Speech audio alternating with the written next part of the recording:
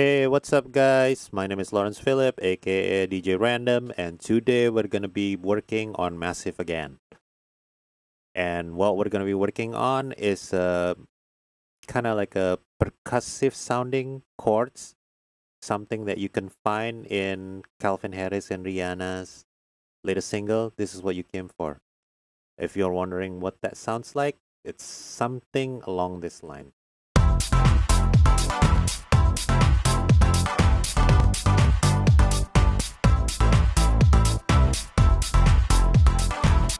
That chord sound is the one that we're gonna be working on, and we can actually find this part in the chorus part of the track. But as always with my tutorial, I'm not about to recreate a same exact one, but instead, as always, with my tutorial, it's all about the process of how you achieve something that has similar character to it, not necessarily exactly the same, but something similar to it. And I'll be focusing more on the process of how to get that instead of just kind of like leading you along to follow exactly what I do. I want you guys to explore. So let's just get started. First, what we're gonna do is we're gonna go create a new sound, and then we have to choose like the appropriate wavetable for this. And for the first oscillator, I am going with digital and bronze. Oh yeah, make sure you assign this to filter 1.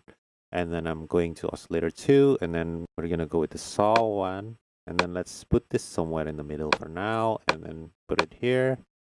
And if we listen to this, this is what we should have.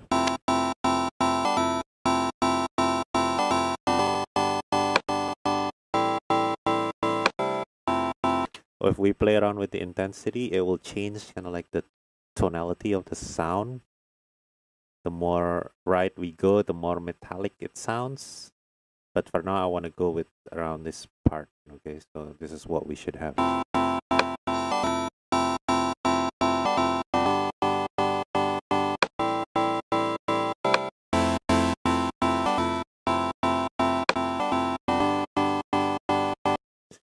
Okay, and then the next thing is we're gonna go to the filter. Let's put this on a low pass. Let's turn this all the way up. And we're gonna be using two filter. So we want to set this filter to be in a serial. So with serial, that means it works by going from your oscillator to filter 1, and then it will go to the filter 2. If we're doing it parallel, it will process everything together. But with serial, it will process filter 1 first, and then it will go to filter 2. And then what we want to do is we want to move everything to mix 2. So we just want to hear the final result, after going through filter 2. So turn this up 2, and then we're going to go with a band pass right here. Okay. And then we're going to set up a filter envelope. So let's go with filter 1. Let's kill this, and we're going to go with something that's more like kind of like a pluck sound kind of filter. So let's assign this here, and for now, let's turn this all the way up. And let's listen to what we have. Nothing. You know why? Because we haven't set the bandpass. And then let's turn up the bandpass for now, and then let's listen to what we have.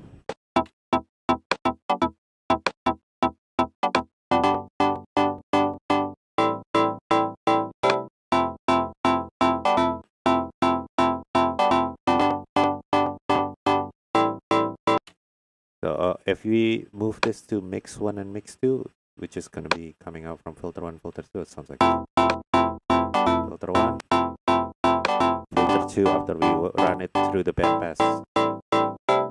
So for now, let's just leave it for that. The next thing is we want to create like a pitch envelope for the oscillator 1. So we have like a more percussive feel to it. So what we're going to do is let's just, from now, we'll go lower the level and attack, and then let's bring this here, and let's move it to about 36, and let's listen to it.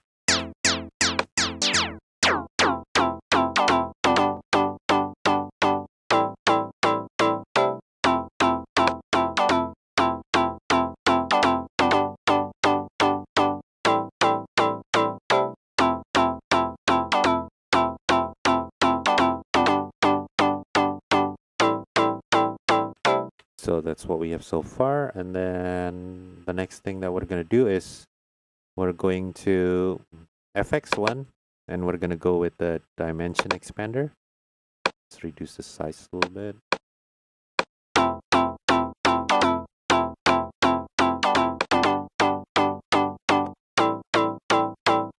And this is one thing that I forgot completely, is we need to detune this. Let's go with 5.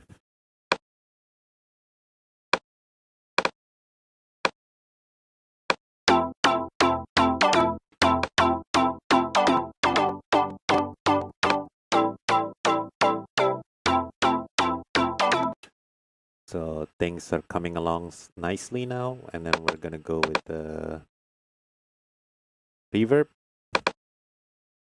Reduce the size.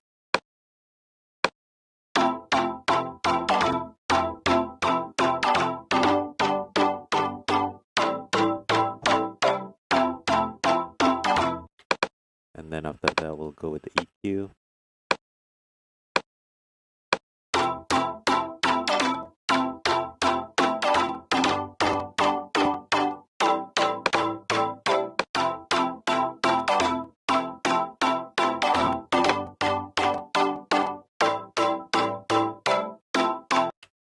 And then after that, we're gonna assign some microcontroller. So let's put this here. And I'm just messing around for now, let's just try it out. A bunch of things. I don't know. We'll see where that goes.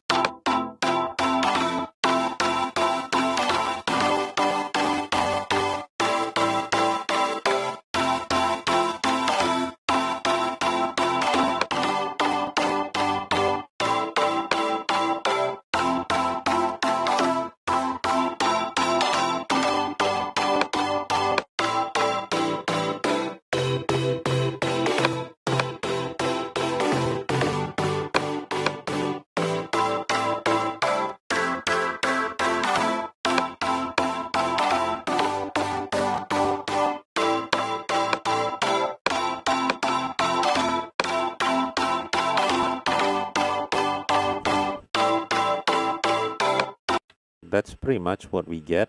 And then let's turn on this OTT, that's a multi-band compressor, and we're going with the OTT preset.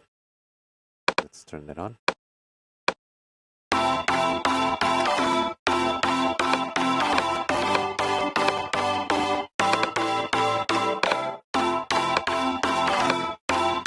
And then the next thing is let's bring some delay and some reverb.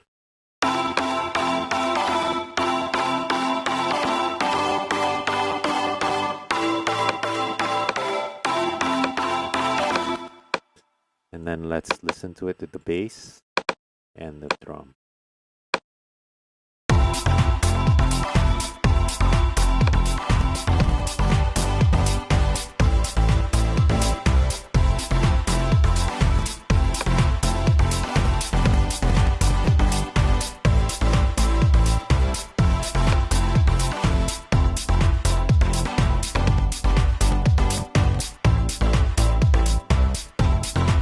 While we were listening to this with the bass and the drum, I did slight adjustment. What I did was lowering the volume for the oscillator 1, move the macro controller all the way down, and this is what we get.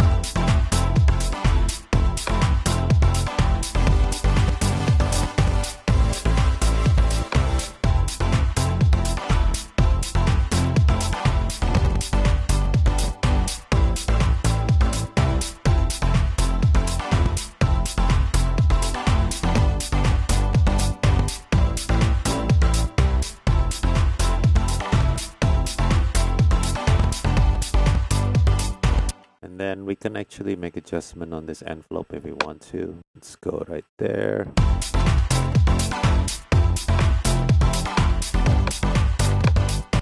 Let's listen to it without this for now.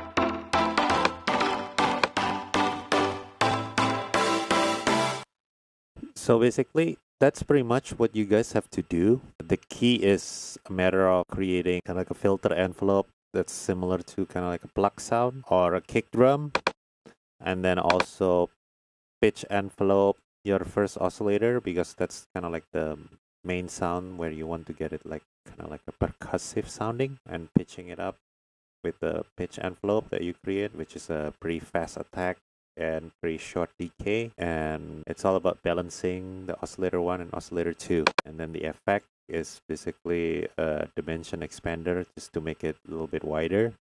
And then the reverb just kind of giving it a little bit more life to it.